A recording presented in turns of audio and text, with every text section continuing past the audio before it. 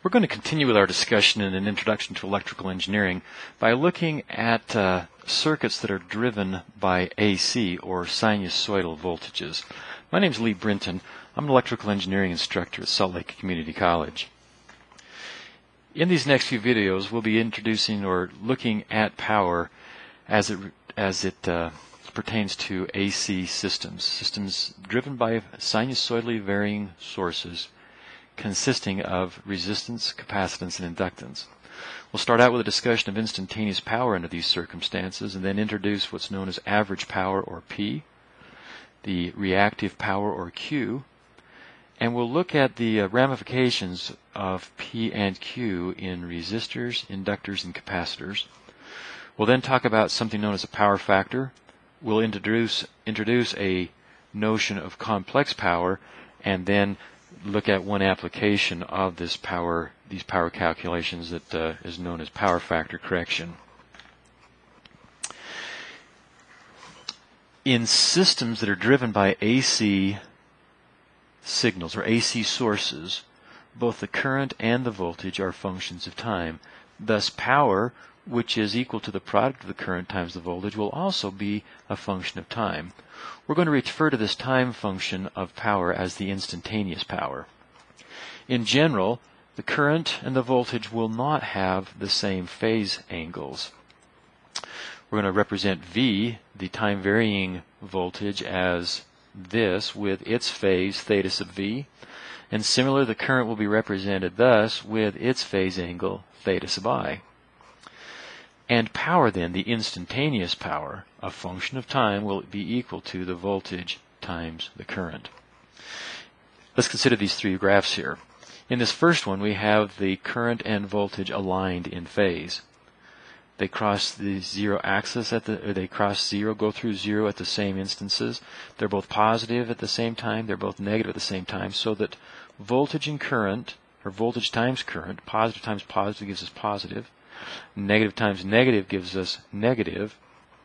And for the situation or the case when the phase of the current is equal to the phase of the voltage, the power will always be positive. Remember, positive power is power that is delivered from the circuit to the device. Now look what happens when we allow the phase angles of the voltage and current, to be different. In this case, the voltage is leading the current by 30 degrees. They no longer line up exactly.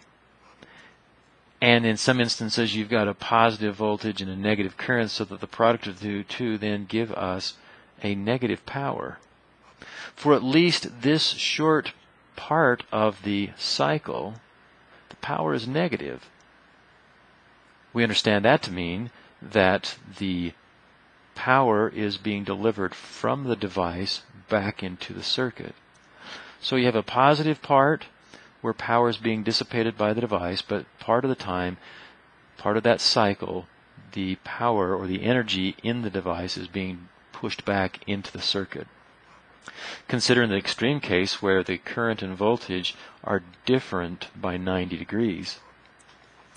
In this case, one is positive, one is negative. One is negative and negative.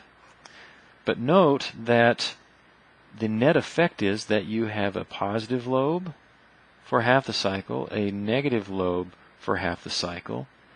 And it turns out that the amount of energy put in during this half of the cycle is equal to the amount of energy delivered from the device back into the circuit during that half of the cycle. And we're going to see that the average power under these circumstances is actually zero. Now let's introduce the concept of average power. Well, in some instances we're interested in what is happening instantaneously with the power, knowing what the power is defined as a function of time.